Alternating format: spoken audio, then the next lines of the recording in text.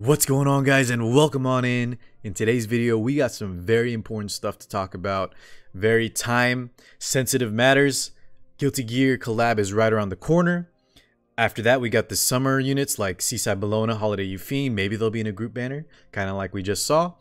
And then we still have the new IP confirmed, as well as maybe any other limiteds that might be just coming out in between now and then. Now, why am I making this video? This video is going to be about red, green, blue must pull units still in 2021. I made some videos in the past on this sort of what we consider the best units just for newer accounts to kind of pick up and really accelerate your power levels, but the list is getting less and less. Things are changing a little bit. Some units are not included here, and we do have, I think, one new unit in addition to this list now, maybe two, that we're going to talk about differently. So stay tuned for that, guys. Some of it's already shown at this table, but let's talk real fast about the limiteds, okay? Like I said, Guilty Gear collab confirmed for April, guys. You need to start saving your bookmarks. I'll have a separate video talking about where those stand in terms of if you have limited bookmarks, which ones you should pull for first. But let me say this, okay? When we're talking just limiteds versus non-limiteds, not power levels or anything like that, right? It's usually, not usually, it's almost always better to pick up the limited units if we're just talking about two random. If there's a limited versus non-limited, the limited has a chance to never come back, especially in the case of Guilty Gear, since it's a collaboration. If Smilegate decides, that, or Smilegate and whoever runs Guilty Gear decide they don't want to continue the terms, then they might not come back next year, okay? So you usually want to pick up the limiteds. But let's say there's a limited that we expect will probably come back, more often. Let's say like a DN, or you know what, maybe let's say Elfelt from Guilty Gear, who is considered one of the weaker ones. Not to say she can't be good. She looks great. I really like her style, but we all agree, I think, that she could probably use a little bit of a buff just in terms of the other limiteds. Now, if Guilty Gear were to come out and you're okay with the possibility, that she might never get buffed or nerfed, sorry, not nerfed, she might never ever get buffed, changed, whatever. If you were to pick up Elfelt or one of these units at this table, I gotta be honest with you guys, I would, as a new player, if you were more concerned with power instead of completing your Pokedex, your collection, the units at this table will probably be way more valuable for your account. They'll get you so much more progress, so much more gains than an Elfelt would. But like I said, it's something you'll have to decide for yourself. Limiteds are very valuable because of their rarity, especially the Guilty Gear ones. So I just want to give you the information. You'll make the choice for yourself. And to be perfectly honest, it's probably just still safer to grab the limiteds while you can, and then hopefully you'll grab one of these non-limiteds either when their banner comes back again. Usually they only come out once or twice a year, but then you have access to things like Mystic shop rotations. You have the 4 to 5 star books, just randomly getting them, Covenant summons, etc., right? But I do think some of y'all might that want to just accelerate your power levels. You could consider picking up some of these over maybe lesser used or less good limiteds. Just keep in mind they might get buffed. All right, anyways, with that introduction out of the way, let's move on with the video and talk about our updated must pull units of 2021, March 2021 and on. Okay, alrighty guys, we're gonna break this down into two categories, 2.5 categories technically. First, we're gonna talk about, let's go ahead and talk about the two units. I'll spoil it right now. Two units that I think are must pulls as of today. There's very few, and guys, really, we just use the term must pull, but technically there's no must pull units anymore in Epic 7. That's the great thing about this game. If you're thinking about starting or just started, know that there's a lot of free to play options, free access units that you can get without ever having to summon or do anything with random chances. You can complete like all the basic content in the game, all the necessary content in the game, just using free to play, easily accessible units, okay? But these two units I'm going to talk about, I still think are as close to must pull as possible. And then we're going to go into a little bit of selective summon talk, because some of those units are going to fall into the next category, which is just one step down from must pull. So must pull contenders or honorary mentions, okay? They're definitely a step below, but they are the other few that kind of just, make the cut above the rest. Now keep in mind, guys, there's some units that I considered must pull before, like last year, that have fallen off. A lot of y'all watching might disagree and say, hey Car, you missed out this unit. I think they're so powerful, and you know what, I'll probably agree with you, but we can only talk about a select few that I think, in my opinion, are just a cut above the rest. So let me know who you think should be on that list, this list, for, you know, recommending to your new friends playing, or maybe mid-game players that are just looking to pick up something very powerful on the banner that they shouldn't miss out on. But here's my list, and you guys let me know what you think, okay? So, the first two we're going to talk about, guys, they're at the table, left and right, front, right, and center. You already know it, guys. The number one, in my opinion, is Tamarin, all right? No surprise here, guys, so we'll go through this quickly. If you don't know what she does like every Soul Weaver's job, all fit into one. She's been good since her release. After that slight fix, you don't need to know about that. But she's absolutely insane. She needs almost no gear, as you can see here.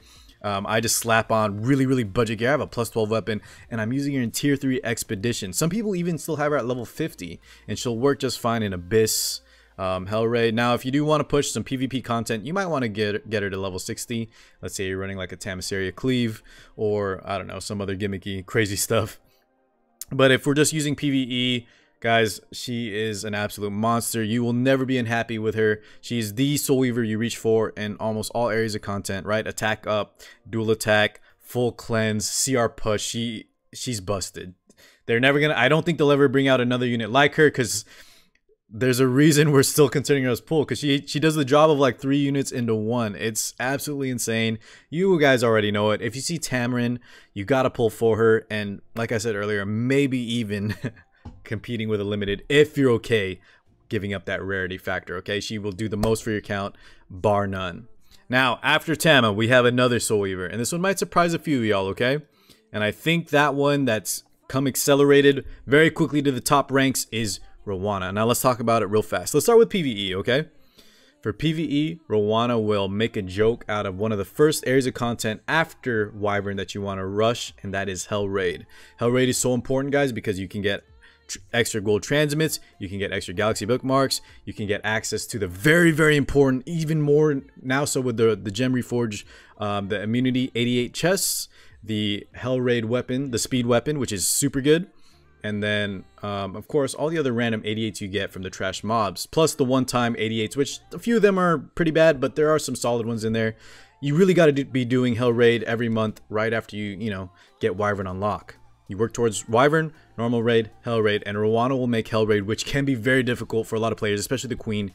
She absolutely trivializes it. Trivialize? Yeah, trivializes it.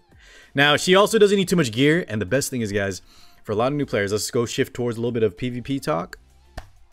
Rowana is good in all areas of PvP, okay? Defense, she's just annoying. It means players won't just...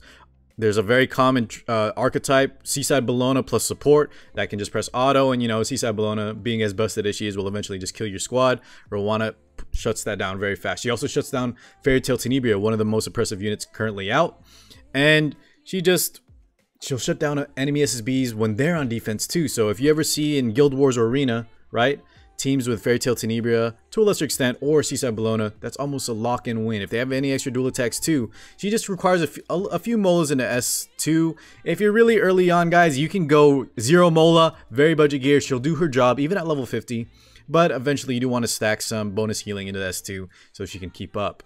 Now, I just think she's that good because for PvE plus PvE, there's really no other unit that has this heal on dual attack. She literally just sits there. The gear is less important, the stats are less important, but you know, when you get to endgame PvP, I'm trying all different stuff. I had her on 180 before. I've tried the counter build, all of it's good. Now I'm trying mega budget. She just sits there, is tanky as heck, and just, you know, has a little bit of VR plus immunity to live through some PvP content, right?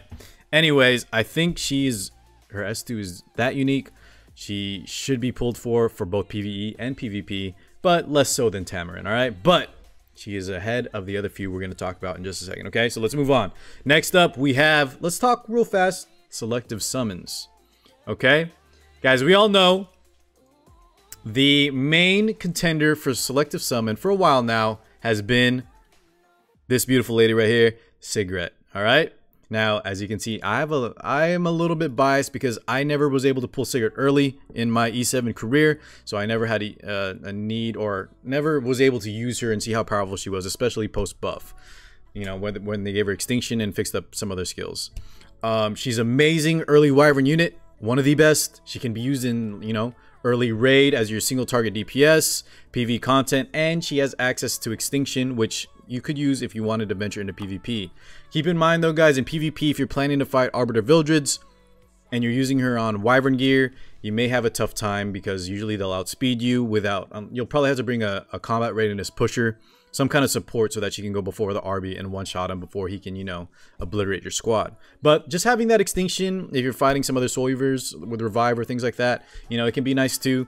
So I do think she is still probably the #1 must-pull selective. Now, I don't think she's must-pull banner because of the fact that most people pull her from selective. And on top of that, guys, we actually have, in my community especially, a lot of people are selling me on her. I mean, not selling me on her because I already have her, I already love her, but Fire Ravi, guys, might be very close to your selective choice. Now, I still think Cigarette gets the edge. However, Ravi, let's say if you don't decide to get Ravi from selectives, I do think she is very close to a must-pull, just below Rowana and Tamarin, and she is just absolutely amazing. Okay, both. Let's start with PvE. PvE less so, but you know, you can even use her to farm. Let's see, you're running into some difficult Earth content that you got to farm for Catalyst. Just slap Ravi in the front. It might be a lot slower, but she won't die. She'll do a lot of damage, right? You can just rely on her to carry some fodder. Now, she's also great in Abyss. There's some later Abyss floors, some early Abyss floors I'm sure she'll just take care of easily. But later Abyss floors especially, Ravi is one of the queens because the later Abyss floors get so difficult. Her kit is designed with the stuns, with the damage, her tankiness, her inherent survivability. She just does it all, and she's just extremely reliable. That's PvE. Now let's move on to PvP. My god, guys, you all know endgame PvP with Ravi. Once you can kind of get her stats tanky enough and then have some damage on top of it, she is greedy on stats, but once you can kind of put it all together, she will literally 1v4 if your opponent messes up. If they don't bring enough damage to kill her, if they bring too many earth units, Ravi can often just lock out the match. Now, there are a lot of ice units that can counter, and with the upcoming shoe buffs, she might, you know, be a little bit, you might have to be a lot more careful drafting her.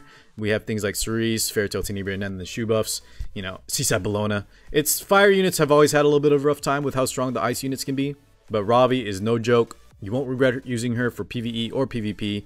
She's extremely strong, so she's a contender for your selective. Probably go with Cigarette unless you really like Ravi. But yeah, she's absolutely insane. You got to get her, okay? After Ravi, guys, we will put Ravi as #1 in the step below, the honorable mention. She's #1 in that list. Right after that, guys, we have Lilius, who is kind of taking a step down too. Let's talk about Lilius real fast.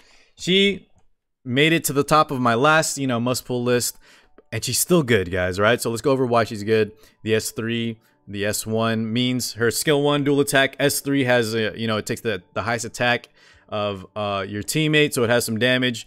Meaning with the S1 dual attack, unlike other pure knights, she will bring a lot of damage to the table while also providing mitigation and being that frontline tank. She also has the full cleanse, S3 AoE plus CR push.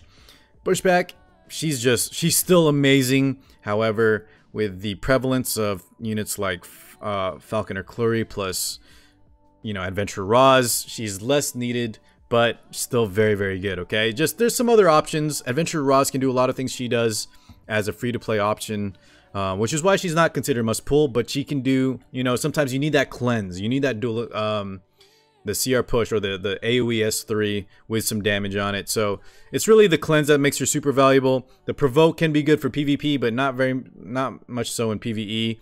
But same deal with the other units. Great PvP, great PvE, which is kind of what we're gonna see throughout. That's why some of the units got cut. They're only good in one area, either PvE or PvP. Tam is exception. But Lilius, guys, she does what a lot of knights do all in one package, right? She's got the cleanse, she's got the offensive capabilities, and she can still just, you know, she's tanky as a knight. So I think she deserves to be, she's kind of fallen off a tiny bit just because there's other options now, but she still should, you should still respect her. I think you should still grab her if she comes up on the banner, okay? And last but not least, we have one more knight, and that is Mr. Crow. Crow's an interesting one, guys, okay?